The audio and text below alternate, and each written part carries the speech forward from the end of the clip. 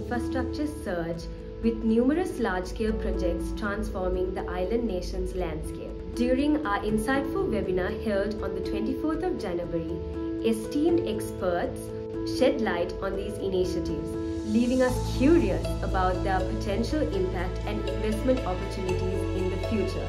Let's listen to what Dr. Anil Badavithana, Senior Consultant at the Research Intelligence Unit, had to say about this. Tsunami. Maldives entered an era of urbanization where there was huge in-migration from islands to the central region, Mali region. And of course, the biggest catalyst for development was Mali, now which is in the third phase now. And we are talking about another Ras Mali, which is another urban development. So urbanization actually happened in a way that nobody expected, because after tsunami of 2004, people felt that it is better to be in the Mali region, which was the least affected out of all the atolls.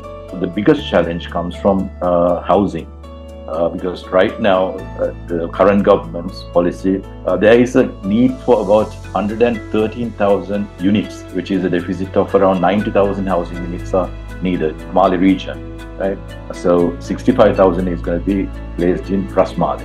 So the whole thrust, the expats, the labor force, they need about 260,000 labor force, and also the ups and downs in the growth. Sometimes you get to a growth rate of, I think it went ridiculous, like 27% or something like that, and then it comes down to 12%. The reason is like when you build a bridge or when you develop an infrastructure projects, right? The growth rate will climb and then it can't come down. So we don't know what the stable growth rate would be in the Maldives. That is yet to be seen.